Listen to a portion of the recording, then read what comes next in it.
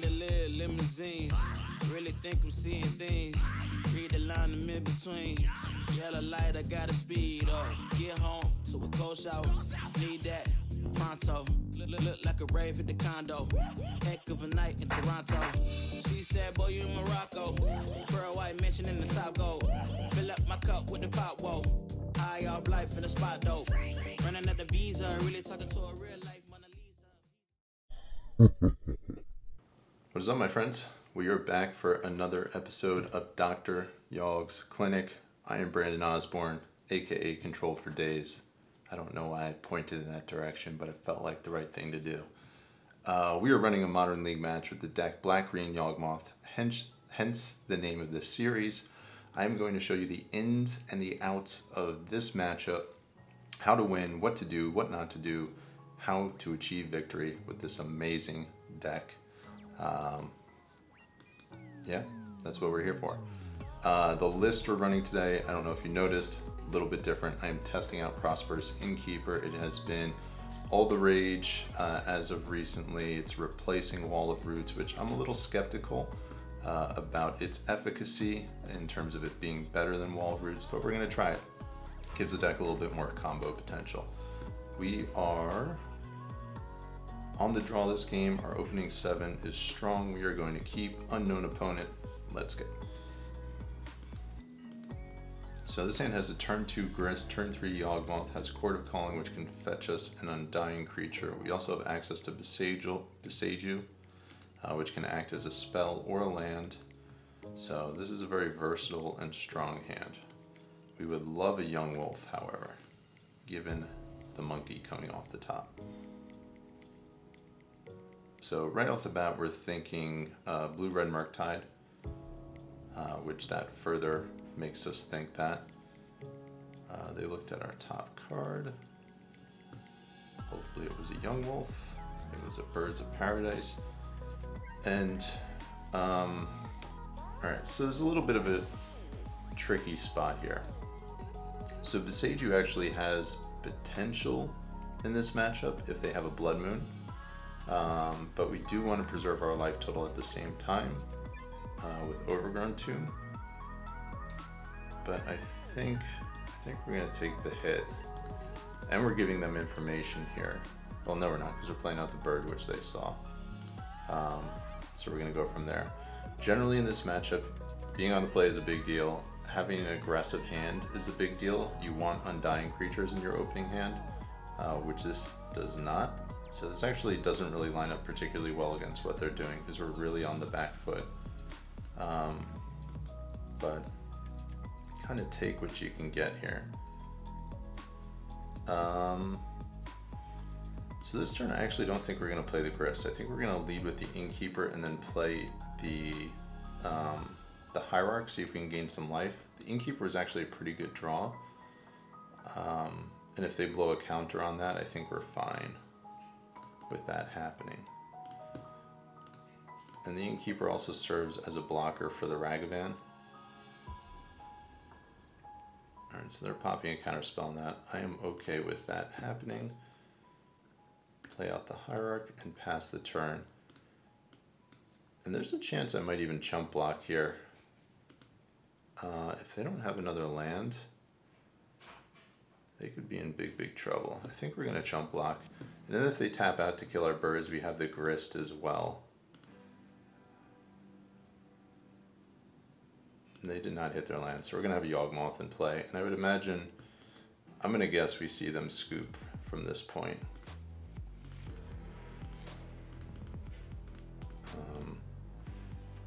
So there's Yawgmoth. They have 2 card types in the graveyard, so they can't Unholy Heat our Yawg. They kept a very risky hand. They were banking on this Ragavan going all the way. It did not. They lost the game. We came from behind. It was a comeback. Victory. Sideboard. Let's take a look. Let's see what we're working with here. Go to our handy dandy sideboard guide, which is linked in the description below. It has not been updated as of yet at the point this video is recorded. Post Lure Span. I'm hoping to do that at some point in the near future, so keep an eye out for that. All right, we got disconnected there for a moment. We are back. Not sure why all our cards are looking like this. Hopefully we can submit our deck. We're gonna put in Thought Seizes, Scavenging Ooze, Endurance, and we are going to cut. Not so sure how good Hapatra is here. Definitely shaving Eldritch Evolutions.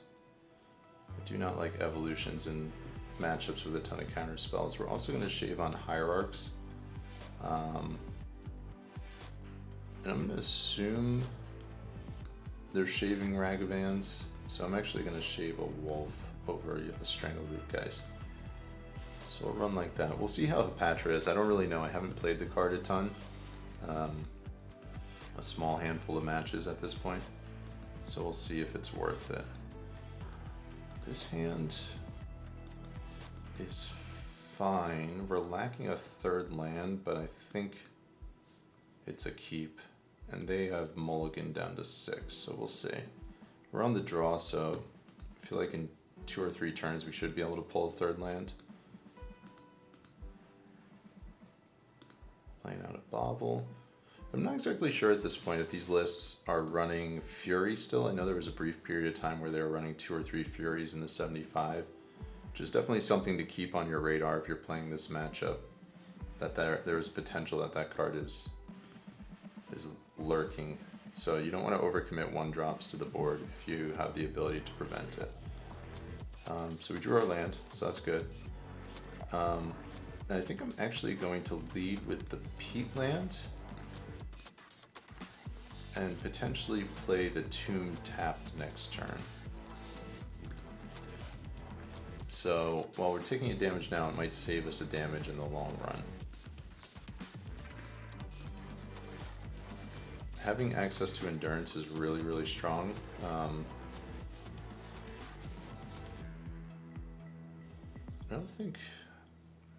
think we can attack. I think if they had a Ragavan, it would be on the battlefield at this point. And I don't think we're gonna chord for 0. Maybe I was supposed to. I mean, that's a pretty obvious thing if I do that. I think they'd be pretty aware of what was going on there if I didn't attack and played my Overgrown Tomb out untapped.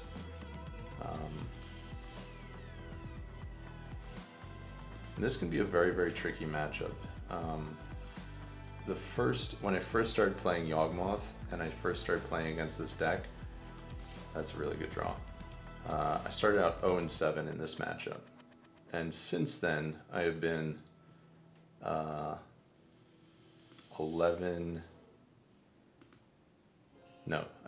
18 and 10. So I think it's a favorable matchup, but it does take some practice to get used to the lines. We're going to Endurance here. Are we going to Endurance? Yeah, I think we'll Endurance. I think we'll take advantage of this while we can. Trying to cut them off of Murktide, trying to cut them off of Unholy Heat, trying to limit their Dragon's Rage Channelers. So make use of our cards when we have the opportunity to cast them. And that's kind of what you want to do. You don't want to feed into their game plan, which is fill up the graveyard and play reactively. So you want to kind of find your holes, find your moments where you can kind of sneak in, little points of damage, sneak in Endurance, sneak in a chord, and then leverage those moments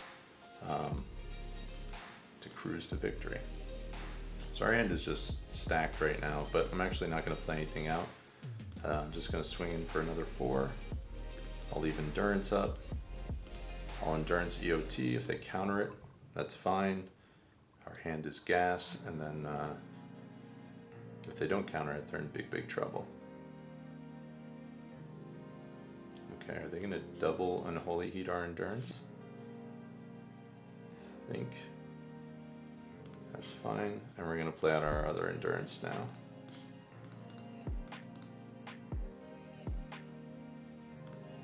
No graveyard for you.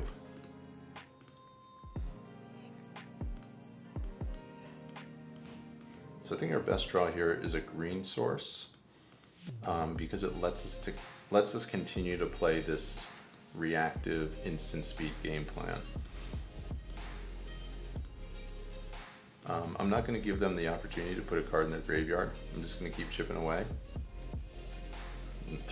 That further facilitates this game plan here. So we're just chipping away, and then we have lethal next turn if they don't have an answer. They're going to double bolt again. So the card advantage we're generating here is pretty significant.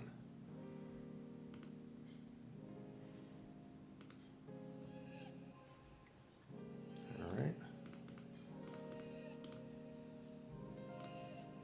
Another endurance. No graveyard for you. That is the theme of this matchup. No graveyard for you. I won't allow it.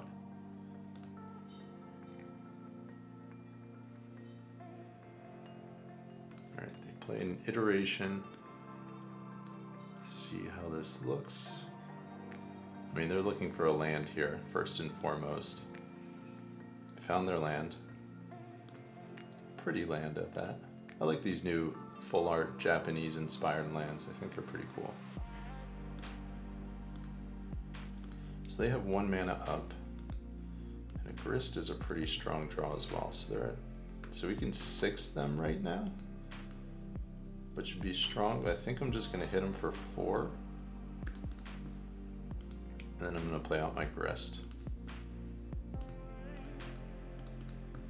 I don't think they'll be able to win from this position. I think they're pretty much dead at this point. We got double hit off of that as well. It's kind of like insult to injury. They really didn't have much of a hope. All right. This is the second creature we've seen them cast up to this point.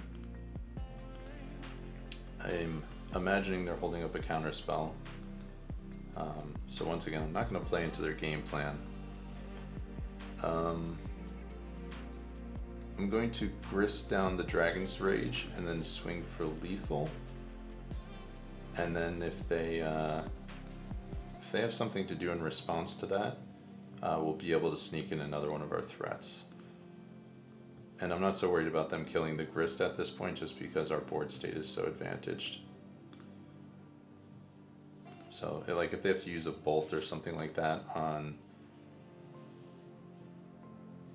an insect token, it's really not good for them, which is what just happened. And I understand they're trying to fill their graveyard, but that's a mistake now because it gives us the opening and the opportunity to play out the Strangled Rootgeist, so they're just going to die anyway. And I guess we could have played Innkeeper into Geist, which would have been the correct line, but we didn't do that. I almost don't even think of the Innkeeper as if it's a mana creature. I think of it as like this utility life gain combo card, but it does produce mana as well. So that would have been the correct line of play there. 2 games, fairly uneventful. They mulliganed and kept, I think, some not so great hands. But in spite of that, I do think this matchup is favored only if you are proficient with the deck. If you are not, this matchup can feel like a slog, it can feel like an uphill battle, it can be very challenging. But to reiterate, get down on dying creatures quickly, fit your cards in at instant speed or in moments where they don't have the ability to react favorably, and limit their graveyard at all costs. You do those things, I think that was 3 things. You do those 3 things, you'll be successful more times than not in this matchup.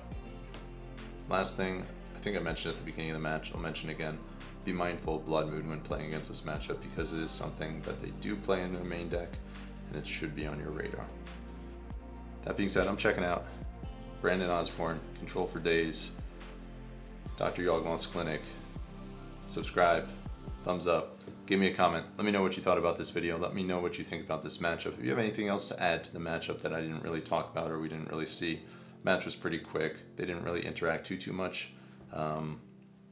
So I'd be curious to hear what your thoughts are on this matchup from one side of the table or the other. Let me know. That being said, I am checking out. I will see you next time. Until then, be well.